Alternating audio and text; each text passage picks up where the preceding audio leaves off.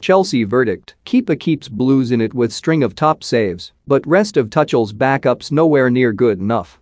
Kepa Arrizabalaga staked his claim to be Chelsea's new N01.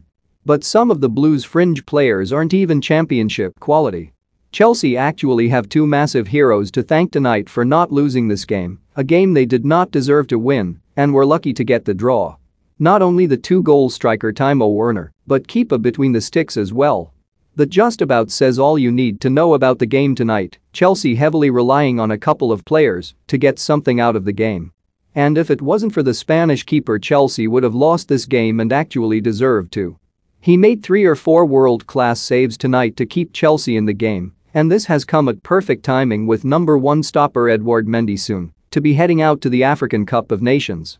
If Kepa keeps these performances up, he might feel like he can stake a claim for the number 1 spot in Mendy's absence, but you know Mendy has been absolutely world-class for Chelsea since joining, all bar his last game.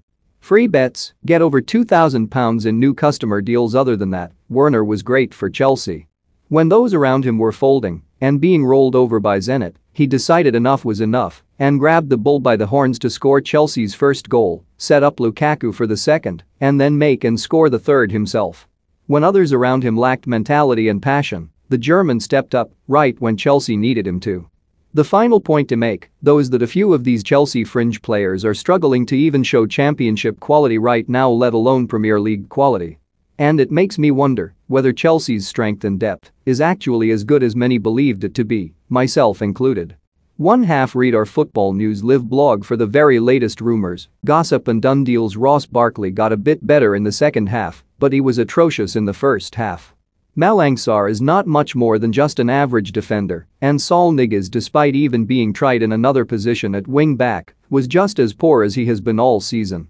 None of them are proving to be good enough to